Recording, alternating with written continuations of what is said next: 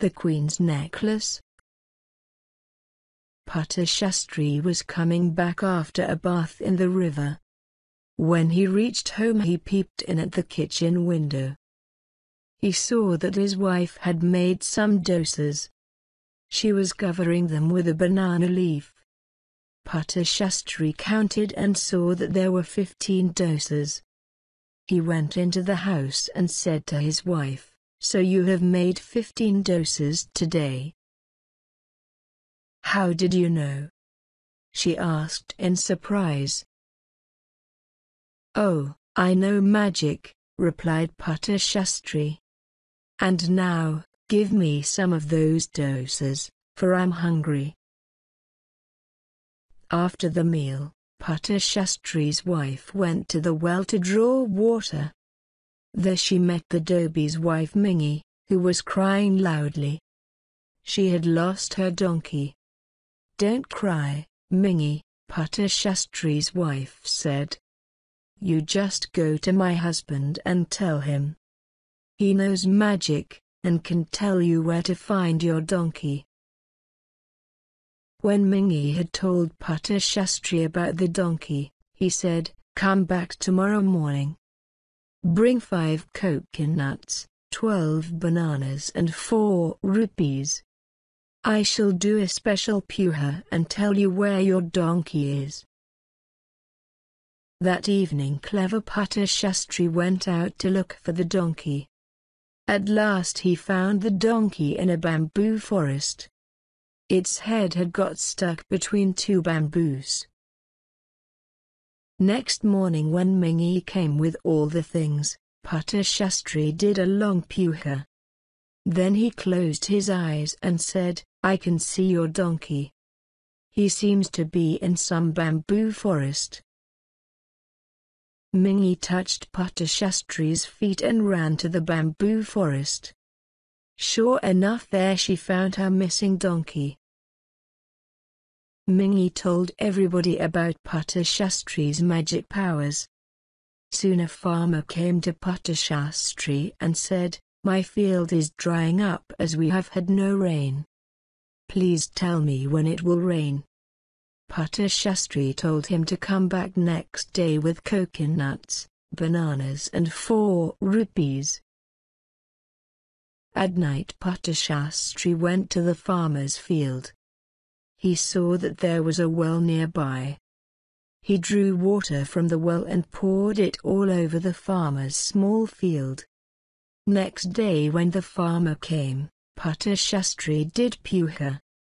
At the end of the puja he told the farmer, "I can see that your field had rain last night."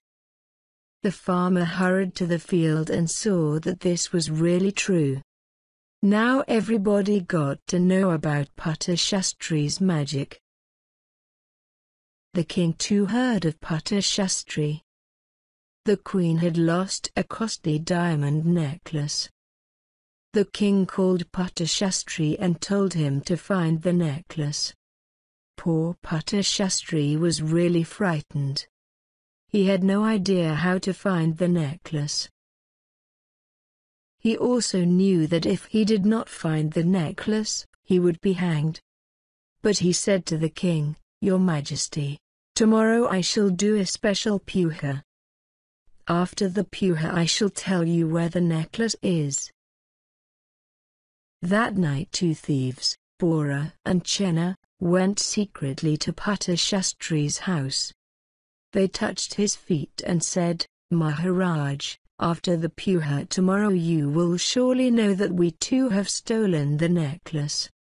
But please don't tell the king, or he will hang us. We shall do anything you say."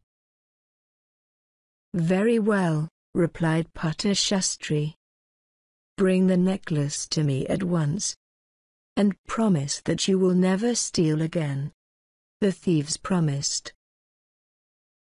When the thieves brought the necklace, Patashastri took it and went to the palace.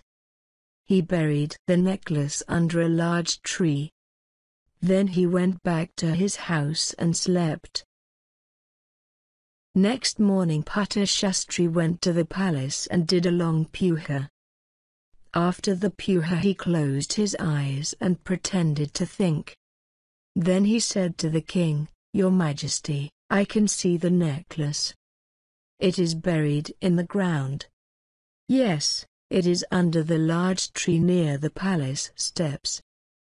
The king sent his minister with some soldiers, and they were soon back with the missing necklace.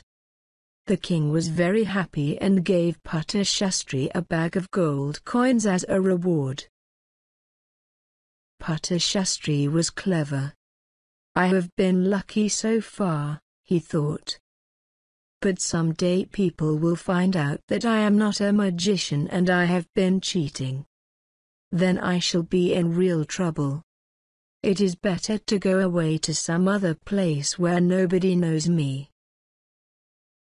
So Putta Shastri quietly went away with his wife and children to another town.